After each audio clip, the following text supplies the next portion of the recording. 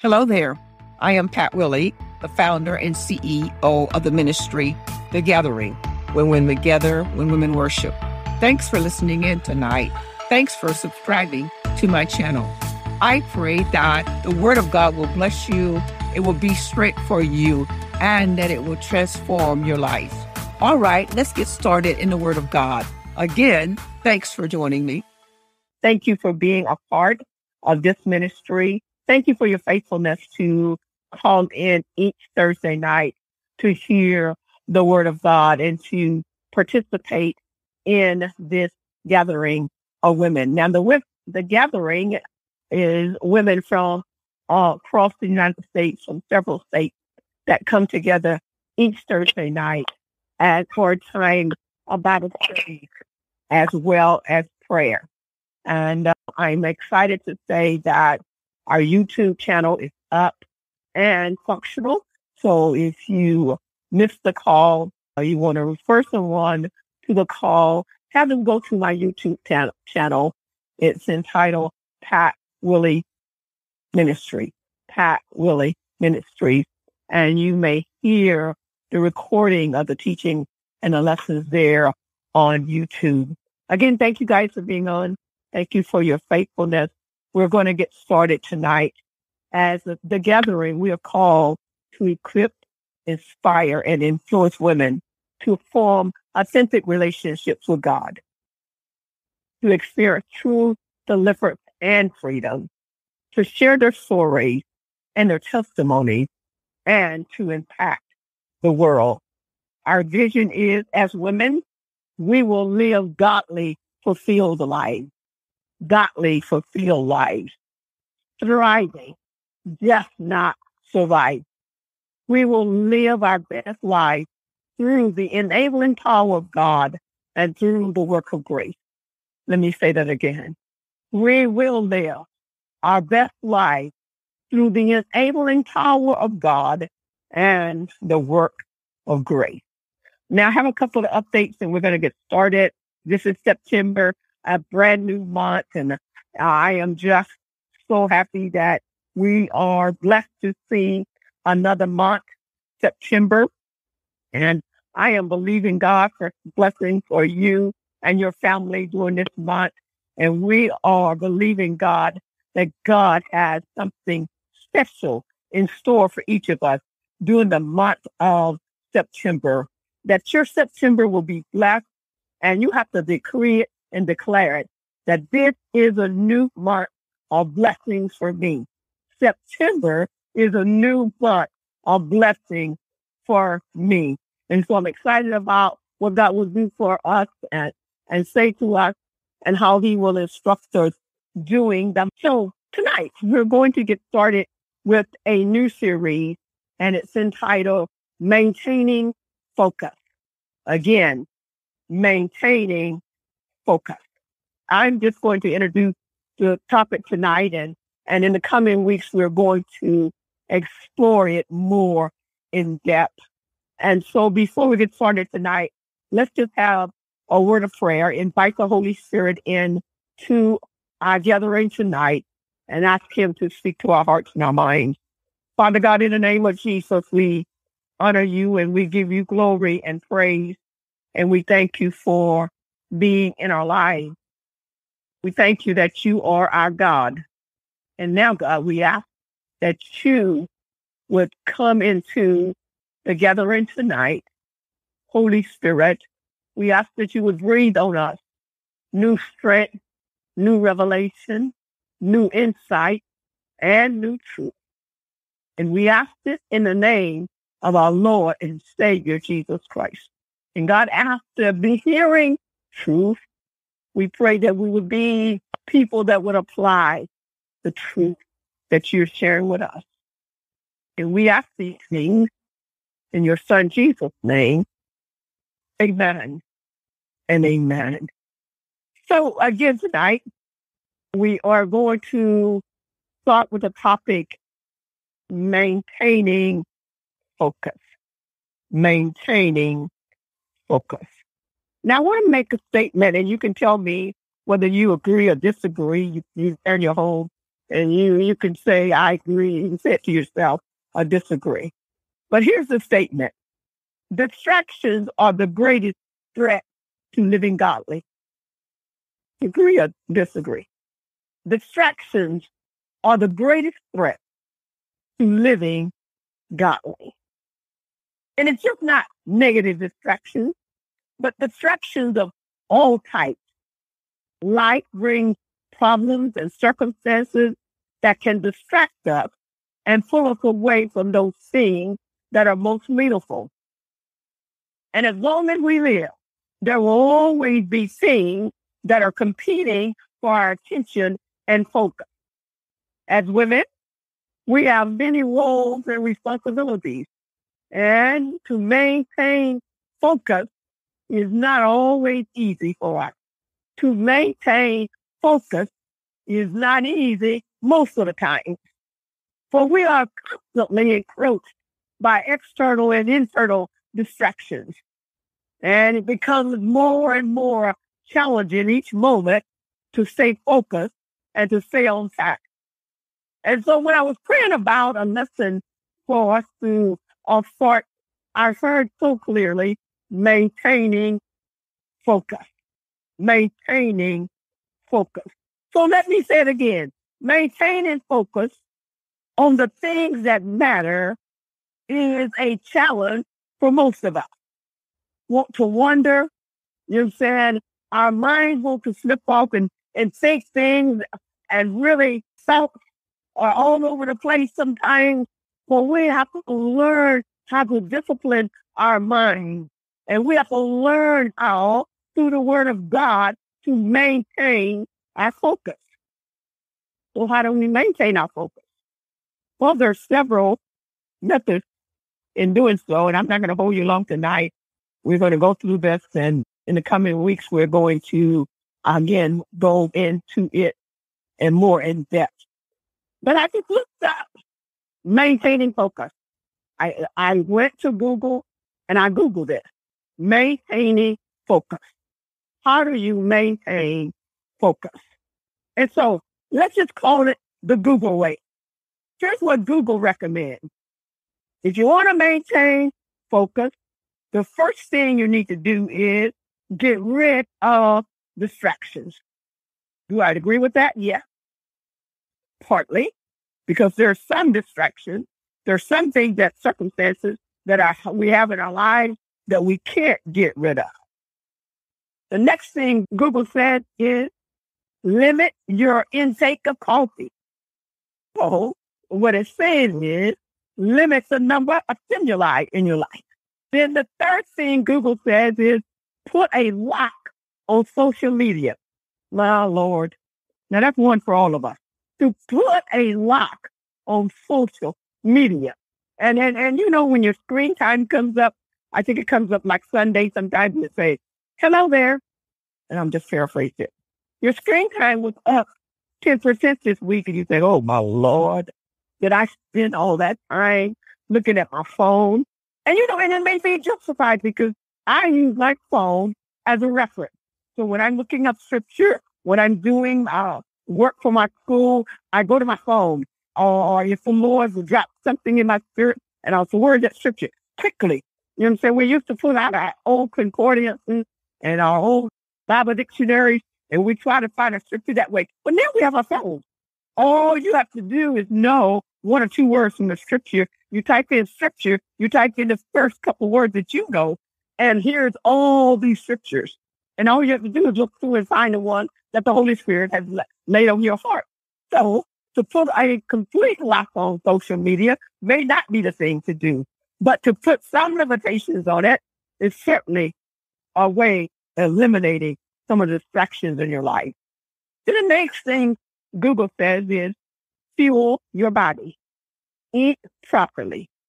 Then it says, for mind health, get enough rest. It goes on to say that SMART goals. Start with the end in mind. Okay. What is it that you want to accomplish today? Or what is it that you want to accomplish within the next 5 minutes? Or what is it that you want to accomplish within the next hour? Start with the end in mind and set smart goals. We're talking about eliminating distractions. Okay. And then the next thing I thought was pretty smart on Google. It said, be more mindful of your present state. Be more mindful of your present state. And I liken this to my mind. And some of you may can identify with this. But a thought can hit my mind, and before I know it, I'm into all kinds of things that may not have to be negative things that is related to that. And my mind is just going and going and going. He said, but be more mindful of your present state. So you have to call yourself at hand. Wait a minute. Wait a minute. You talk to yourself. Ask yourself, what am I doing? What am I thinking about? Mm-hmm. What things am I currently engaging in that will not help me reach my goal? What things am I currently engaged in that will help me reach my goal? So being mindful of your present state and the things that are going on in your life, and to be able to eliminate the distractions in your life. If Google has a way, surely the scripture gives us instructions on maintaining our focus. And so we're going to look at that scripture tonight. And it comes from Hebrews chapter 12, verses 1 through 2. Again, Hebrews chapter 12, verse 1 through 2. And so it says in verse 1, wherefore, seeing that we are encompassed by such a great cloud of witnesses, let us lay aside every weight and the sin which does so easily beset us, and let us run with patience the race that is set before us, looking unto Jesus, the author and the finisher of our faith, who, for the joy that was set before him, endured the cross, despising the shame, and he is now set down at the right hand of God. Now, to know the history of this chapter, you have to look back at chapter 11 in Hebrews, and you know this very familiar scripture. Now, faith is a substance of things hoped for, and the evidence of things not seen. That chapter goes on to give us what we call the fall of faith. So it talks about all these biblical characters, these people that actually live, and it talks about the degree of their faith and how they will believe in God for some things, how they trusted God for some things. And so there's example after example of some and what they went through and what they endured, but how they were able to keep the faith because they maintained their focus, and their focus was on God was able to do it. And so he starts out with chapter 12, verse 1, say, the witnesses are all around you, that you, when you consider scripture rather, then all the things that the people in scripture, Abraham, Isaac, Sarah, Jacob, Joseph, all those things that they went through, so is a witness for us. If they are written for our example, that after they suffered and all the things that they went through, they were able to maintain their focus. So we are able to do the same with the help of God and the work of grace in our lives. So there's a list there. He says in verse 1 through 2, he says, the first thing to maintaining your focus is know that someone has gone through what you're going through. Oh, thank you, Lord Jesus. Know that there are witnesses, that it can be there. Number 2 is hold on to the promises of God through faith. Hold on to the promises of God through faith. Whatever God has told you, glory, whatever promise that you have identified in Scripture, you got to repeat those promises. You got to rehearse those promises. You got to let the word become your defense against negative thoughts and negative thought patterns, because you have to say what the word says about it, because the enemy will come to cause you to be distracted through fear, through doubt, and all of those things. But we have to hold on to the promise of God through faith. And we have to remind ourselves, what did God say about this situation? What has God promised me about this situation? And in doing so, we can maintain our focus. You got to realize that you're in a race for life. You are in a race. We are in a race for life. And one of the tricks of the enemy is to get us focused on all the negative things of life, to derail us or to get us off course. And so we have to learn to maintain our focus. We have to learn how to deal with distractions. And one of the things is that you are in a race. Glory be to God. And so in a race, he says, you got to lay aside every weight and the sin that so easily sets you back. Okay. In other words, he says, in order to maintain your focus in the race, you got to remove everything that will weigh you down. You got to kick everything off of the track that will slow you down. One translation says, and I love it, it reads, strip down to the bare necessities, because runners don't need much clothing. Oh my God. Does that not give us a very vivid picture of what it means to not be distracted, what it means to stay in the race? Strip down to the bare necessities, because runners don't need much clothing in a race. The next thing is distractions are, as I said, sent to weigh you down. All distractions. Those that we have control over and those that we don't. And we know sin is a thing that will get us off course and will completely steal our focus. Sin will get us off course and completely steal our focus. But he says something in verse 2, and I'm going to read that again. He says, looking unto Jesus, the author and the finisher of our faith, who was for the joy that was set before him, endured the cross, despising the shame, and is now set down at the right hand of God. And so what he says is, you got to keep your eyes on Jesus. That's the next step in maintaining focus. Keep your eyes on Jesus.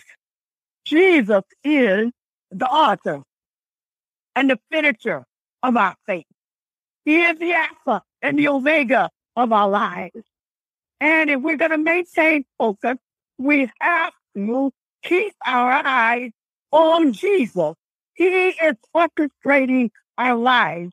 Even when distractions come in, we have to refocus and we have to remind ourselves that Jesus is the conductor. And when you think of an orchestra and how he stands before those that are playing the instrument, and he knows when to bring in the drums, he knows when to bring in the flutes, he knows when to bring in the violin. And at the right time, Lord, he brings those things in. Glory be to God. And when we keep our eyes on Jesus, glory be to God, and allow him to orchestrate our lives, he knows exactly what is needed when it's needed. And we have to trust God, glory be to God, with the outcome of our life. Oh, thank you. Oh, thank you, Lord. We have to trust God to manage the outcome. Because why? He is the author. He's the thing that began it. And he is the finisher of our faith. And this is what it says. You guys know this scripture in Philippians 1 and 6. And the accompaniment of this very thing, he that began a good work in you is able to complete it until the day of Jesus Christ. The work that God has started in you, he is able to complete it. Don't be distracted about what's going on. So many things that's inundating. Oh my God, you watch the news and it's just overwhelming of all the things that are going on. You know, there's floods, there's disasters, there's racism, there's politics. All of these things come to encroach on our lives and come as distractors to get us off course. But glory be to God. But Jesus is the answer. He will keep us in perfect peace for those whose mind is stayed upon him. So we have to keep our eyes on Jesus because he is the conductor of our lives. Jesus had trouble just as we have. The scripture says he had a cross to bear, but the scripture says he endured it, despising the shame. How was he able to do it?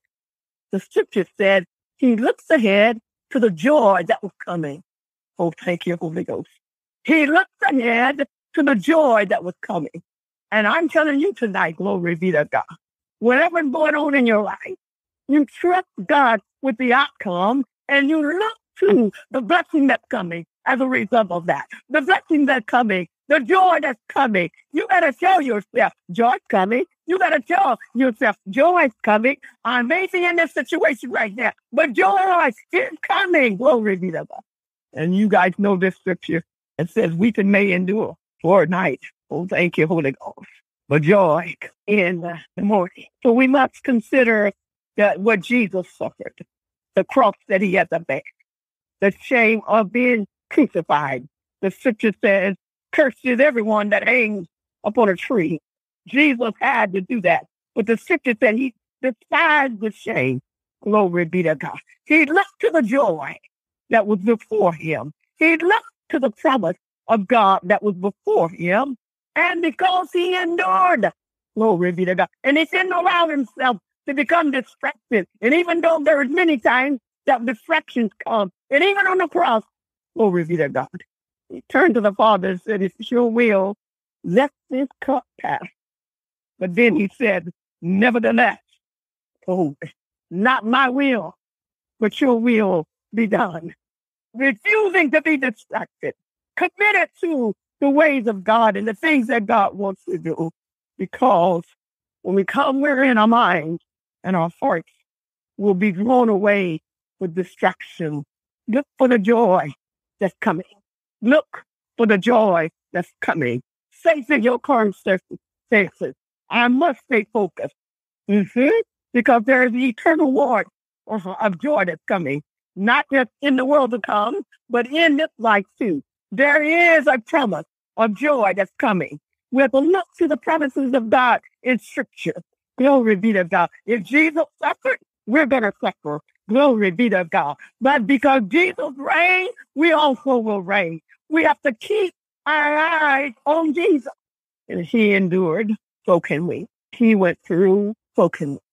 God has given us the grace. He will cause grace to multiply and abound in our life in order that we are able to make through the things that we're going through so that we don't have to succumb to the negative thoughts. We don't have to succumb and be drawn away with the distractions in our lives, but we will keep our lives aligned. We will keep our lives congruent with Scripture in order that we may receive the promise of God. I want to close tonight with a very familiar song. And it's a hymn song. Some of you might know it. And as I was studying, God gave me this song. I want to read the lyrics to you. And it's come from the hymn note, as I said. It's about keeping your eyes on Jesus. It says, turn your eyes upon Jesus. Also, are you weary and troubled? No light in the darkness you see? There's light for a look at the Savior and life more abundant and free. Turn your eyes upon Jesus. Look into his wonderful face. All the things of the earth will grow strangely dim in the light of his glory and grace. His word shall not fail you. He's promised. Believe him and all will be well. Then go on to a world that is dying. It's perfect salvation to tell. Turn your eyes upon Jesus. Glory to God. Look full in his wonderful face. Then the things of the earth will grow strangely dim in the light of his glory and grace. Let's pray. Father God, in the name of Jesus, we thank you that we look beyond the hill from where our help comes from tonight. Our help comes from you. We fix our eyes. We turn our eyes upon you, God. We look into your face. Glory be to God. For you're the only help we know. We stand on your promises tonight. Glory be to God. That you will help us. You will deliver us. And you are the author and the finisher of our faith. In Jesus' name. And all the things that have been sent to distract us. Glory, well, external and internal things.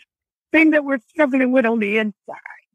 God, in the name of Jesus, we cast those things at your feet. In Jesus' name, glory be to God. And we declare and decree that we are not distracted, that we are maintaining focus because we're keeping our eyes upon you. In Jesus' name. We give you glory for it. Glory be to God.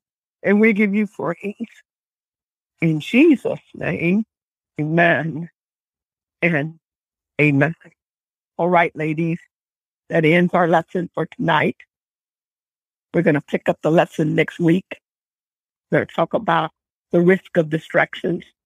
We're going to go deeper every week. We're going to talk about what does it mean to turn your face away from God. Thank you, Lord Jesus. To turn your back to him. We're going to talk about the repercussions of doing such. But we're also going to talk about the blessings of keeping our eyes on Jesus, of turning your eyes upon Jesus. Hello there. This is Pat Willie again. Thanks for listening in to this week's Bible lesson. I know you were blessed by the word as I was. Join us again next week as we gather to learn more about the Word of God. Blessings now. Have a blessed week. In Jesus' name, amen